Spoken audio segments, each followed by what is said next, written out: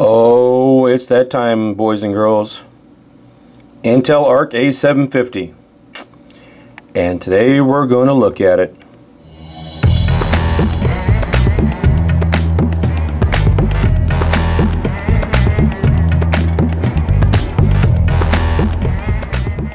Alright, so my first impressions with it, the packaging is beautiful.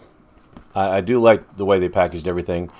It when you take it out of the box, it's a little bit heavier than I would have thought. I wasn't expecting it to be quite that heavy. I don't know why.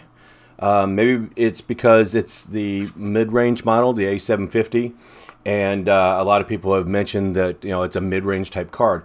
I was expecting it to be about the weight of maybe, I don't know, I'm ashamed to say it, maybe like a 1660 or a 2060 or something, and it feels a lot more dense than that.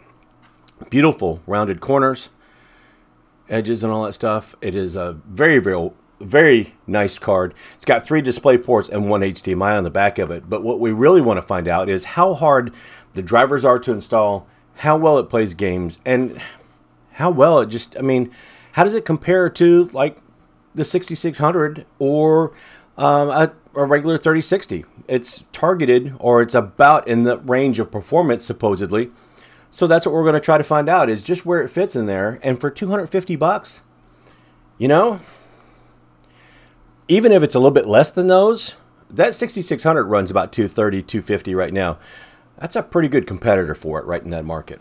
All right, the system I'm going to use got a Ryzen 5 5600 in here. Currently, it's got the 6600 XT. I'm going to take that out. We're going to put the Intel Arc A750 in. We're going to do a whole nother set of benchmarks, and we're going to test it out and see how it goes. All right, so we've got it all installed in there. I've already run DDU, Device Driver On Installer. I have to admit, that looks pretty nice in there.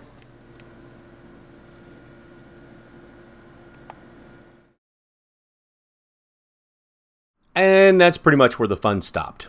Now, I will cut to just a second here where I had to do something in the BIOS. Okay, Intel's recommendation is you put on resizable bar, and this isn't quite as easy as it sounds. What I had to do is I had to go to the boot menu first, and I had to click into the compatibility support module. I had to disable that, and then I could go to here, above 4G decoding I enabled, and then it gave me the option to enable resize bar support. So that's all done. Now we're going to see if it makes any difference. And once that was all taken care of, with no like foresight or anything, there was nothing that kind of walked me through that. No instructions from either Intel or ASRock, believe it or not. Anyway, we got that figured out. We got resizable bar taken care of. Trying to install the drivers, it still told me that I did not have resizable bar selected. It also had major problems when I was trying to install the drivers, and of course I had lockups, I had weird things on my screen, and anytime the little pop-up box for the Intel came up, it froze everything out. It was a nightmare, and I was thinking at first maybe the card was defective. I tried different cables. I tried going from HDMI to DisplayPort. I tried a number of different things to try to troubleshoot, and finally went back, and it actually came down to a couple of things. I went ahead, just to be on the safe side, redid the BIOS on that ASRock motherboard, and then I completely DDU'd and reinstalled the video drivers for the Intel Arc. This time it worked. So I don't know where the disconnect was. I don't know if these drivers were having a problem with the old BIOS. I don't know what the deal was. I've done this enough times where it could have been an oversight, or it could have been something I messed up, or I could have done something, but I've done this so many times that that's probably not likely. That there's got to be something that the two did not get along really well. But once I updated the BIOS for that ASRock card, the ASRock motherboard, which was not that old, and once I went ahead and reinstalled the drivers for Intel, she began to work. Testing today between the A750 with the A750 will be AMD's RX 6600 XT, which I have on hand, which cost in the neighborhood maybe just a little bit more, and NVIDIA's RTX 3060, not the 3060 Ti that I do have, but I'm testing it with an RTX 3060 just try to get that mid-range in between there, because these are similar cards, similar price points, and I think it would be good to be able to get numbers to compare to each other a little bit. Now we'll go ahead and we'll take a look at, there are some good things and some bad things about how well it worked. There is, and still is some criticism about how well this works in DX11, and that's going to become obvious. But in DX12 titles, we shouldn't have had too much of a problem, and that kind of starts to show itself a little bit when we're looking at Shadow of the Tomb Raider. It was behind, but not horribly behind. It was playable, very playable. Anytime you get 100 frames per second in any setting, it's playable and it's fun. And especially a game like this that is not high demand as far as you don't have to have a high frame rate to be able to play this game. Now, in Borderlands 3, we did run into an issue. DX11 was the issue. And it really hit a stone wall. It performed poorly, and it just seemed like something was holding it back, like something was not allowing it to use the full GPU. The frequencies for the GPU kept dropping back down to 800 and 900 megahertz from the regular 2400 megahertz, and it stayed at about 50% load. 40 or 50 or 60% load would not take advantage of the full use of that card. However, now the chart I'm going to show you here still has DX11 numbers for the other two cards. That Arc does much, much better and even ekes out a little bit of a victory in 1440. It falls off a little bit in 1080p, but in DX12, it starts to look pretty good at some of the higher resolutions. So I was thinking this might do really, really well in DX12 only, and probably in Vulkan titles, and we should be good to go with this, even though there's some issues in DX11. Far Cry 6, again, it saw a pretty good performance. It even beat out, in some cases, it beat out, well, both cards. It beat out the AMD card, and then it beat out the Intel card at 1080p, so I wasn't too worried about that. It looked pretty good. Forza Horizon 5 saw it get pretty much its first outright victory. It played pretty well, went through and did a good job. All of it, again, in DX12, so we're thinking this is a great road to go down. World War Z is one of those titles. I use it because it's a Vulkan title. I can use it with Vulkan, but it would not let me select Vulkan. It only let me select DX11 and kind of show you a little bit of that. It hung up bad, and it artifacted, and it would immediately cut back down. It would start out like it was going to, throw 200 frames per second, and then it immediately cut back to about 40 frames per second. So my average was below 60 in every single setting. A lot of artifacting, a lot of just a horrible, horrible limiting. The other two shown here are Vulkan, so you can see that the performance has a lot of room to go, but it was horribly being held back in this with the A750. Horizon Zero Dawn was another one. Now this really was weird because this is a DX12 title. No matter what resolution or what quality settings I used on this, it treated every resolution, whether it's 1440 or 1080 or even tried 900 and 720, they all gave me the same frame rates. And again, it was like just wasn't using it. It didn't care what resolution I put it on. You could see the difference in the video quality, but it was just the same frame rates no matter what I had, and they were all very consistent. It was something that I was confused by. But yeah, there's some games, obviously, that even though DX12 runs pretty well at, are still not optimized. They still not going to work very, very well. Assassin's Creed Valhalla was one of those that even though it worked okay, it did give me different results for different resolutions and for different quality settings for textures, but it fell way behind the other. It wasn't. It still looked good. It still looked smooth. It's still a great looking game, but it was quite a bit behind the other two competitors, both the 6600 XT and the RTX 3060. Cyberpunk was a little bit of a surprise here. I expected this thing to like crap all over itself with Cyberpunk.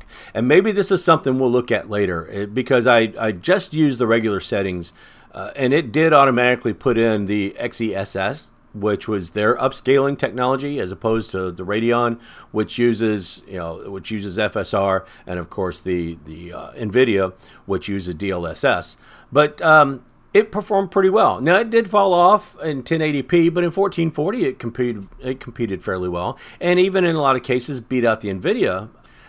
And then our DX9 title, Counter-Strike Global Offensive, which is also, that's our esports title. It runs in DX9. We know that the older graphics APIs have issues trying to translate, or that the Arc has issues trying to translate the older graphics APIs. I found this worked out pretty well. There wasn't any hitches. It ran smoothly. There wasn't any artifacting. Now, it's quite a few frames per second less than the other two models. But if you didn't know any better, you wouldn't know any better. It played pretty well, and there wasn't any hesitation. Everything was smooth, and it really was a pretty good looking display with the Arc A750, and I wasn't expecting that. I expected it to be limited or have problems the same as it does in DX11. So I was pleased about that part and really pretty surprised. Overall, what do I think about this card? For $250, I like the way it looks. Once you get it running, I like a lot of the way that it performs. It was relatively easy to set up after I figured a couple of things. Now we'll scratch that. It wasn't that easy to set up. The drivers were a mess. They still, every time that I went to go turn the computer on after changing something else or doing something else, I always keep getting the little pop-up from Intel, hey, can we change your settings or whatever. I had to disable that in my startup menu. Why am I disabling a driver? Why am I disabling the interface for a driver in my startup? I shouldn't have to do that, Intel. But the card itself is a nice card. It's heavy. It's well built. It looks good in the machine. It does perform well most of the time. Some things are very surprising. And the XeSS, their upscaling, seems to work pretty well also. Now, that might be a video I do in the futures. I might go ahead and take the RX 6600, which we know has some lacking features in ray tracing, and the Intel Arc, and do both of these against each other in ray tracing and see how their respective upscales work. So that might be something I try. For $250, if it's what you can get a hold of instead of the AMD 6600s, it's not bad. If you've got a PCI for more of a modern type system, and most of what you're playing is DX12 titles, then it does okay. It does pretty well, and in some cases it does very well. And I'm not upset by it. I would use it and will use it in another system. I'm going to use it in an all Intel system coming up, it would be a lot more attractive if it were a little bit less. Now, this is a lot more attractive than, I believe the retail price came out at $299 or something, and this being cheaper, it is more attractive. It is something that it was worth it. It was worth it to buy, especially to test, and I think it's a card worth using. It's not going to be the card I might necessarily prefer, but it is a card worth using. It's a decent buy. I think there's a better deal out there, but I'm not going to trash it and say it's a horrible buy.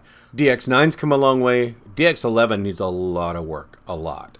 It's not going to be, when it's capping everything below 60 frames per second, that it's broken, and they admit that. Intel admits that they concentrated on things like DX12 and Vulkan, but they have gone back to try to do some of these things like DX9, where CSGO is probably still one of the most popular games on the Steam when you're playing Steam.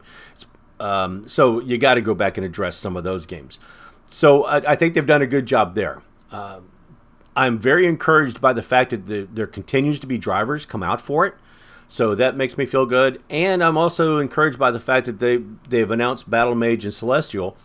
Rumored, I'm not going to say announced, but they're rumored. And there's the rumor of them buying more chips for the next 2 series of graphics cards. So I feel pretty good about this not being a one-off. But would I go out and buy a bunch of these, or would I start making systems out of this? I bought this one. I can't give it a solid yes, but I can't tell you not to go get it either. I'd say if it's available and you can find it at a good price and the AMD is not available, it looks darn good in the system and it does work pretty well. So I'll give it that. I'll give it that very, very much. Come a long way, and if they keep working on the drivers, we saw in some cases that actually did beat the NVIDIA and the AMD cards, and I think it has more of a chance to do that if they continue to work with the drivers and continue to optimize. What's next for this GPU? Well, the next thing is it's going to go into an Intel Deep Cool build. And So that'll be coming up on the channel. So if you're not subscribed, please do that so you can catch that when it comes out. And I am going to use it. I'm going to continue to test. I think one thing I am going to do is test the ray tracing against the 6600 that's back in my gaming PC over there, and just see how that goes. I want to see what the effect is, which one does ray tracing better, how hard they get hit, which in games like Cyberpunk and probably Metro Exodus. Metro Exodus, by the way, has an incredible benchmarking suite that just you put in what you want it to benchmark and it goes through all of them. You don't have to sit there and anyway, but it's not used very much for benchmarks, so I don't use it either, but it's a great looking benchmark. So I'll probably do that because it does have ray tracing, and I'll see if Intel doesn't have their XeSS on that as well. So that might be something I do. But in the meantime, I will continue to test. I will use it in the build, and I am glad I bought it. So maybe that's it. Maybe that's the thing. My recommendation, I can't give you a solid yes or no, but I can tell you that I'm glad I bought it. What's next on the channel? Well, I've got the HP Dell Frankenstein that I'm building. I've got some drives I need to swap out from Danny D to my notebook and fix the notebook. A couple of things like that, so take you guys along for the ride a little bit. I still want to work on that. I just need to be brave. That's all there is to it. I need to stop putting it off. We'll see. But you know what? Looking at that HP Dell Frankenstein, maybe it'd be easier to convert that to a server. I don't know. I just have to stop being scared to do it and do it. Anyway, that is it for me this time. I hope you guys got something out of it. If you did, go ahead and hit a like. I'd really appreciate it if you subscribe. Don't forget to hit me up on the other socials like buymeacoffee.com and ThatPaulGuy.tech, where I've got a blog. I got a little bit of background on this, doing this and the benchmarks and everything on that blog. I'll link it below. But if you don't do anything else, please do me one favor, and that's be nice to each other. Just do something nice. Do something kind. Same thing I always say. Hold the door open. Say hi. Say good morning. Wave. Something. It doesn't cost anything to do something kind. And you might realize it makes you feel better, and it probably definitely makes the person that you're doing it for feel better. So don't we all need a little bit of that? Anyway, until next time, when I get myself in a whole lot of trouble I don't need to be getting into, that's it. So I'll see you later.